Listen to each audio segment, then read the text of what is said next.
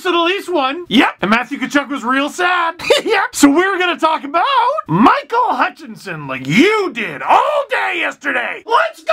Why not? The Toronto Maple Leafs. I guess my brand is a yell and scream. I don't script these. Are the Leafs alright? So what you get is from the heart. Welcome to LFR.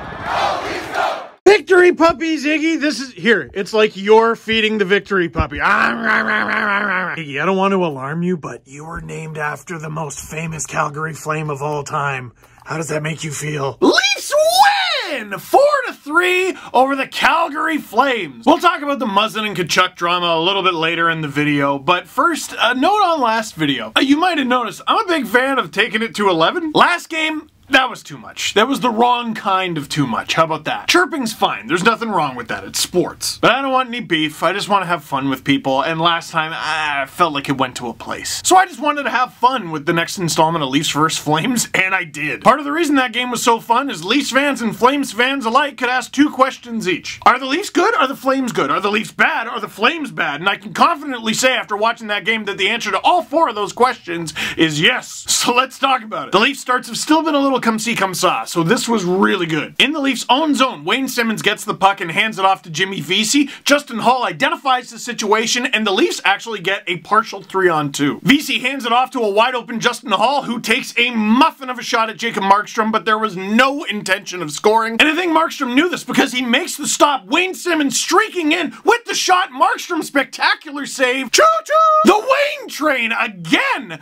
1-0 Leafs. I really do wish I could use footage for this goal because it highlights a couple great things. With Zach Hyman moving up the lineup, I was a little weary of Wayne Simmonds joining the third line because I actually like what Keefe was doing with it. Like, if he's the third fastest guy in your line, that's a pretty fast line. Wayne Simmonds joins that line, and I'm less sure. The toughness is there, the net front presence is there, but this is a line built on speed. Is he gonna be a fit for the line? And I gotta say, one of the #1 things I've noticed about Wayne Simmonds since he started playing with the Leafs is this guy's actually kind of fast. Look, he's here on a 1-year, $1.5 million deal because he's had a few rough seasons because of injuries. One thing you do not expect out of an injury-plagued player is speed. But based on this play, his speed is obviously there, his instincts are obviously there, net front presence, he's willing to muck it up. There's no reason to assume Wayne Simmonds can't be an extremely effective Leaf. But another thing I'd like to highlight, part of the reason that was a partial 3-on-2 and Wayne Simmonds had 2 whacks at it, Michael Backlund's back check. This is how the play starts in the Leaf zone. That's Backlund with his hand on Simmonds there,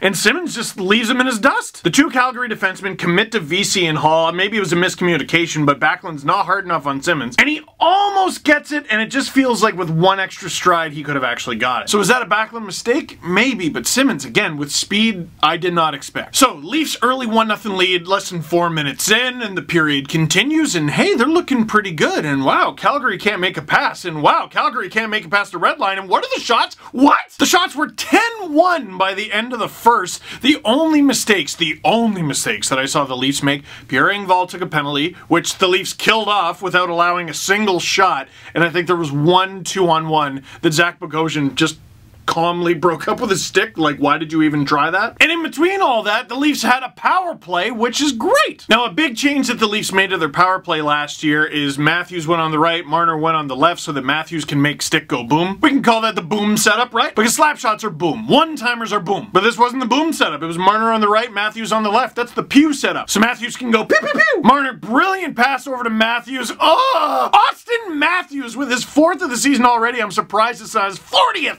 with a shot like that off the bar and in. If you're a goalie, what do you do? So this is great. We're all happy, right? Well, except for Leaf fans, and we're kind of weird because the Leafs are up 2-0 after 1 period and a variety. They're getting 5-on-5 goals and power play goals. They're out shooting their opponents 10-1 after 1. And the defense, my goodness, the defense. Freddie, good job on the 1 save, but he didn't have to do anything because they're doing a great job in their own zone, but it barely ever even got to their zone because they were playing smothering, attacking in the offensive zone and in the neutral zone. The Calgary Flames couldn't get anything done. This is as good as the Leafs have ever looked. When's it gonna stop? When is the fall going to happen? And I have an answer for you. As soon as I tweeted this! Look at you! You idiot! You big silly idiot! Look at him! Knows exactly what he's doing. Smile with your mouth closed! Try it! Try it once! You're a bum! Learn how to skate! Nobody loves you! I have all my mentions committed to memory. Don't worry, I'm used to it. Where was I? Now my face is gonna be red for the rest of the video because it's winter and my skin sucks. So, the Leafs begin the second period by immediately looking nothing like they did in the first. To the Flames' credit, they were way better. In that they were able to complete a pass. I was watching in the first period, like, I'm proud of the Leafs, but like, is the ice bad? The Flames obviously deciding they need a fast and furious start to the first period, so they're working, they're digging behind the Leafs' net. For the most part, the Riley-Brody pairing, oh my goodness, what a breath of fresh air for this team. But this right here is not good enough and cannot happen. That's Johnny Gaudreau, and it doesn't matter who the other guy is, because Johnny Gaudreau's there! Flames fire the puck on, it's loose in front, Johnny Gaudreau is all alone. Well, he's not all alone, Dominic Simone was there as well, but no Leafs! And just like that, after the Leafs' best period of the season, the Flames are a shot away from tying it. And this is what Frederik Andersen has to deal with, and why I'm kinda reluctant to be too hard on. Because at this point in the game, he has allowed 1 goal on, what was it, 2 or 3 shots? Which statistically is bad, but look at that garbage! Mistakes are gonna happen, but the Leafs have gotta keep stuff like that to a minimum if they're gonna have any chance of success. This is what's been so frustrating about them. They're clearly good, and I think they're getting better. It's the lapses that just erase all the good work that they do. To the Leafs' credit, though, this does not end in a Calgary onslaught. They actually answer right back. And it's a 4th-line shift, too. Jake Muzzin, excellent outlet pass to Pierre Engvall. He's on the right wing. Sick saucer pass to Travis Boyd, who is playing in his first game as a Leaf, and I see the play breaking out. I'm like, okay, Boyd is open, but can Engvall get the puck to him? The silkiest pass in the world. Boyd fires it on. He had Joey Anderson with him, too. Also his first game as a Leaf. Beats Markstrom 3-1 Leafs. Travis Boyd with his first goal as a Toronto Maple Leaf, and Pierre Engvall with his first point in approximately an eternity. And by that, I mean like a straight-up calendar year. He probably would have gotten one sooner if it weren't for the world. Yeah, I've only played like 20 games over the last year. Oh no, were you scratched? It's more like Earth was scratched. A lot of you are seeing what I'm seeing out of Engvall. He's trying really hard. He's super fast. There's not a lot of players like him. Someone that lanky and that speedy. He's gotta cut down on the penalties. That's another one for him that he had in the first period there. But if he can make soft little plays like that, skilled little plays like that, woo! That's nice, and you're going to stay in the lineup. Like, add to that offensive play the fact that he can penalty kill, the fact that he can play both the wing and center. He's too versatile of a player to keep down for long if he plays at his best. And that play right there, that's his best. As for Anderson and Boyd, leave a comment in the comment box down below. What did you think? Spezza and Barabanov getting the night off so that Boyd, who scored a goal, and Anderson could get into the lineup. I like them individually, and I thought they had a few good shifts. It just felt like that line was hemmed in their own zone a little too much. But the Leafs are finally doing what we've been begging them to do for years now. Like Mikko Lehtinen, for example. Haven't even mentioned him yet. He gets into the lineup, and Travis Dermott was scratched. Travis Dermott did not do a thing wrong. Nor did Spezza or Barabanov. It's just the Leafs have guys. And when you're playing and exerting energy and you're not getting any 2-day breaks, you're gonna need some time off. A rested guy is better than a tired guy. Or a beat up guy. I wonder if we could see Travis Dermott get back into the lineup and Mikko Lehtinen stay there, because Bogosian has had a rough couple games. Not bad, he just keeps blocking shots and getting beat up. And speaking of Bogosian, I need to go to bat for him here, because people were blaming him for the second goal I saw, and I can see why. Milan Lucic, wide open in the slot, basically uncontested, snipes on Frederik Andersen. You can say what you want about Milan Lucic these days, but he's still an NHL player, and if you give him enough time like that, he can snipe. So you might have seen Bogosian not really doing anything. What I saw is a guy going, oh, fellas, a little help. Valimaki breaks into the Leaf zone, and Mikko Lehtinen is like, that's my guy. And he's stapled to him, and he stays with him the whole time.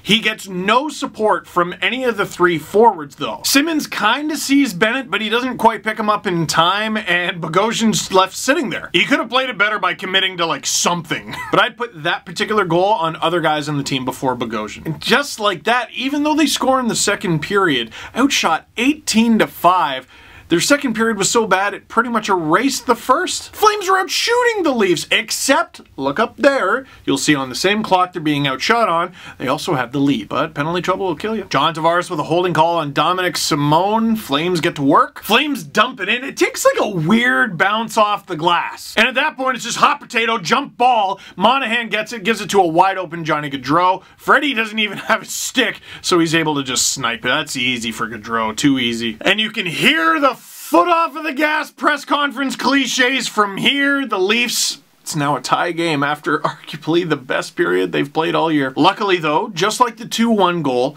the Leafs don't get down on themselves and get right back to work. Leafs top line with a bit of a flurry. Valimaki tries to clear it. Morgan Riley stops it on his backhand. Feeds it to Austin Matthews, but he doesn't have any options. Who should he give it to? See, Backlund realizes at the last second, the child's right there, you idiots! And Mitch Marner with the one-timer. It's like a half slapper, half wrister. It's half pew-pew and half boom-boom. Marner scores! Legendary Sally! And Mitchell Marner scores what would go on to be the game-winning goal.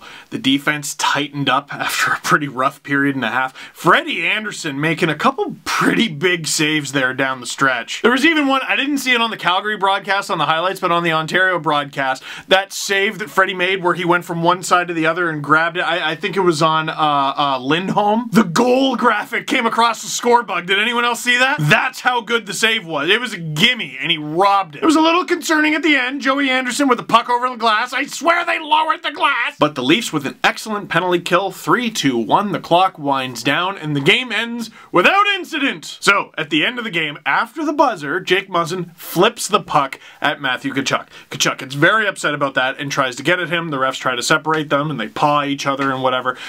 Muzzin did get 2 minutes for unsportsmanlike conduct. And I gotta say to the ref, you're absolutely right. There was a little bit of lead up to this. I don't know what battles that Tkachuk and Muzzin had gotten into throughout the game. I don't know if anything was said. I don't know anything like that.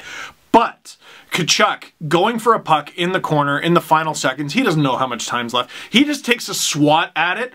I'm going to give him the benefit of the doubt that he was going for the puck. But he missed, and he kind of slashed Muzzin. Muzzin, I don't think was very happy about it, and he flipped the puck at Tkachuk. He did not Daniel Alfredson blast the thing at Scott Niedermayer's ankles. He flipped the puck into his logo, which is disrespectful and mean.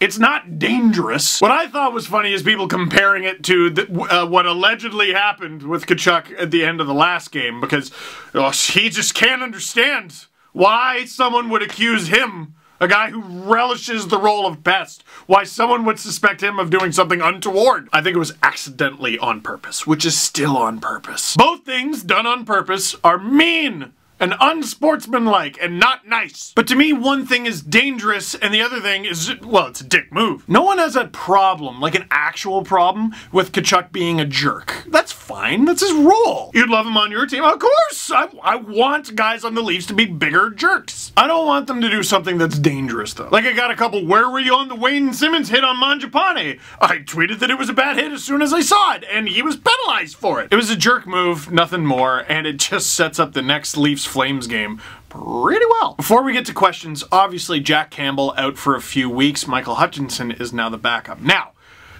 Tkachuk, that's not his fault. Campbell hurt himself before that. I don't have that many thoughts on it. Like, this Hutchinson's the third goalie, and now he's the backup. Well, he's an injury away from being the starter. That is every team's conundrum. If two goalies get hurt, they're 1 and 2, then their third goalie is their starter. And you know how many teams are stoked about that? Exactly 0. Like, the Leafs are still a few injuries away from being in the same position as Vegas from a few years ago, where they're literally calling up high school students. Hey, I know you're getting ready for that exam, but we were wondering if you could play the Sharks? And you might remember situations where teams used their third or fourth or fifth goalie and they did really well.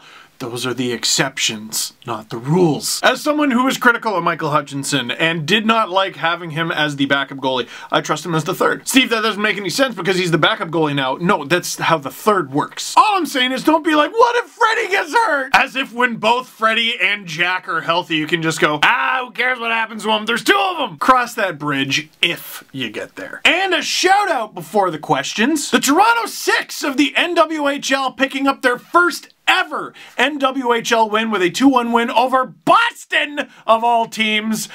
Toronto versus Boston and winning. What a change. The first ever game-winning goal in Toronto 6 history scored by Michaela Grant-Mentis. Congratulations to her and congratulations to the entire Toronto 6 squad. Eat a pancake, score a goal, Digit Murphy the GOAT. Questions. Is Zach Bogosian underappreciated? Yes. Like, he's gonna make mistakes. Like, you could argue he did make a mistake on the Lucic goal. Alright, well, Riley and Brody made a mistake on the first goal, and I don't see a referendum on them. I used the referendum word. But I just feel like, I don't know, maybe we've been through a lot as a fan base, but we saw that signing and we went, ah, this is the one we will not like. And to be fair, his first 2 games were doo-doo. But like since then, like Bogosian's been pretty good and he's been blocking all kinds of shots. Like I'm worried about him. I'm not asking you to give his jersey, but I am asking you to give him a fair shake. Wasn't it thoughtful of Muzzin to try to give the game puck to Tkachuk? It was. Veteran move. Hi Steve, hope you and your family are staying safe these days. My question is, what do you think about Wayne, 24? Thank you for that, Alan. Is probably the best addition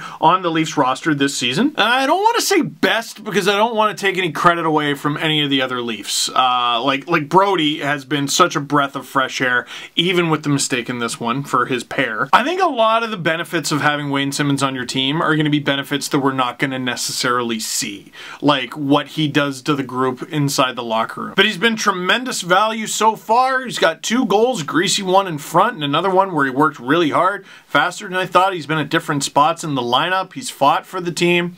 Great player. And ooh, let's end psychologically. Are the Leafs starting to look like the team that the Leafs used to be afraid of? Starting to. I like that. Justin Hall, after the game, said, oh, this team's nowhere near where it could be. He's right. But they're showing little spurts. Like 3 goals against in this game. That's big. Like, the first 2 games weren't very good, but, like, they've been keeping it to pretty much just 2. But they're a team that gets some saves. They're a team that's taking care of the puck better in their own zone. They're a team that is more smothering on the forecheck, which is something that has been a bit of an Achilles heel. They're a team that can occasionally get a bounce to go their way because they're creating havoc in front of the net. They're not afraid. They won't back down. They'll hit. They'll block shots. I don't know if it's a team that the Leafs were afraid of. I just think they're turning into a good team. A complete team. A well-rounded team. A team capable of being capable. I'm not going to say it. I'm gun-shy after the tweet. So, that is it for this one. Thank you very much for watching. Click like if you like this video. Click subscribe if you really liked it. Tell all your friends. This season just keeps chugging along. We got a late game next. This one against Connor McDavid and the Edmonton Oilers. Didn't we just see them? Ah, welcome to the 2021 season, my friend.